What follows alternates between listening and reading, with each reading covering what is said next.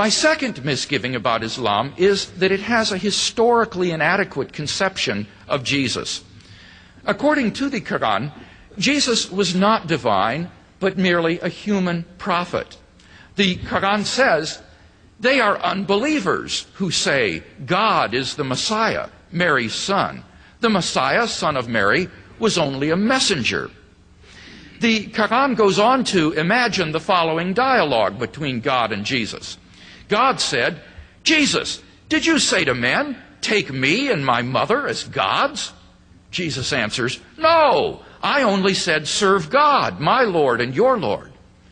This passage evidently embodies the misunderstanding that the Christian Trinity is supposedly comprised of God the Father, Mary, and their offspring, Jesus, a view which no Christian would affirm. The Quran also states that Jesus was not in fact crucified. It says, Jews say, we slew the Messiah, Jesus, son of Mary, the messenger of God.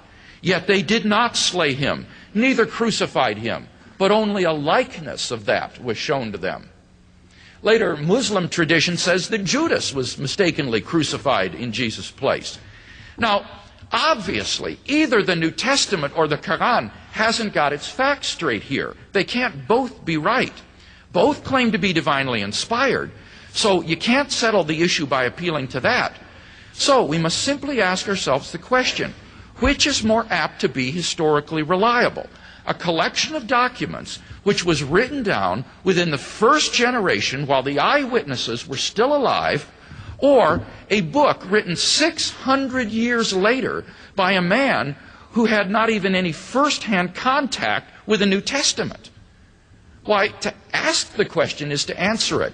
The primary source document is clearly the documents of the New Testament. And in fact, legendary stories about Jesus have found their way into the pages of the Quran. I'm referring to stories about Jesus which are found in the so-called apocryphal Gospels. These are forgeries which appeared in the 2nd and 3rd centuries after Christ, and which the Quran unwittingly repeats as facts. For example, the Quran mentions the story, borrowed from the apocryphal infancy Gospel of Thomas, of how the boy, Jesus, made a bird out of clay and then made it come to life. The story of Jesus' birth is also fancifully embellished in the Quran. Jesus comes out of Mary's womb talking and expounding Islamic theology. Here's how the Quran describes Jesus' birth.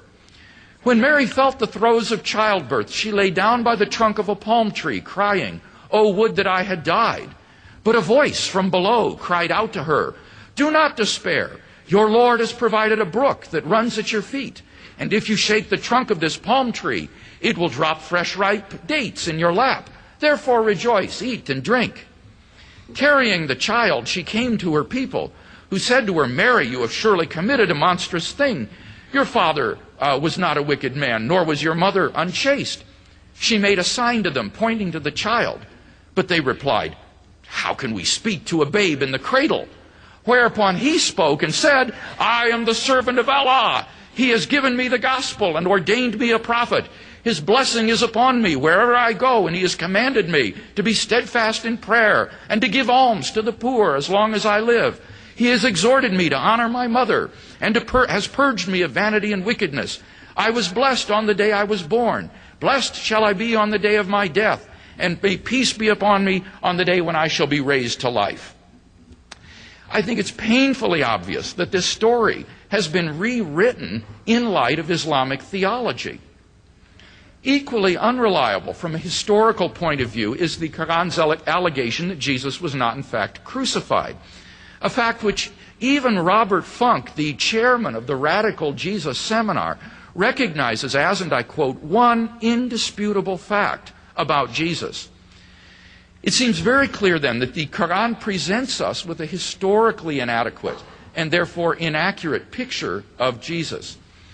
For these and other reasons, even if I were not a Christian, I still could not become a Muslim. There's just no good reason to think that the Islamic conception of God is true.